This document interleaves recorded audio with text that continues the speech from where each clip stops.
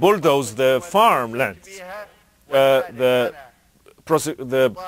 deposition has been forged and has been altered and corrupted, and so that I'm calling on the court to disregard the deposition. So your deposition was taken in presence of your lawyers. They didn't see it before you signed it? This is my question. My lawyers? Yes, your lawyers were present when the deposition was taken, and they read it. And they signed it, and you signed. Did you read it? I really don't know, Your Honor, if they read it or not. I don't remember if I read it. So, Your Honor, you know my style.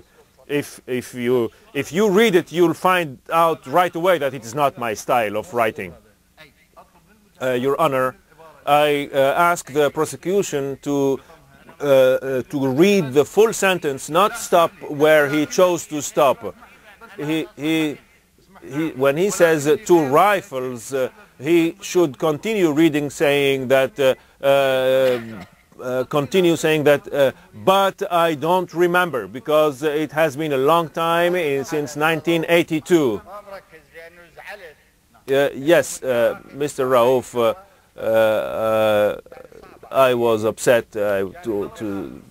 personally. I was upset because that it was coming from an Iraqi.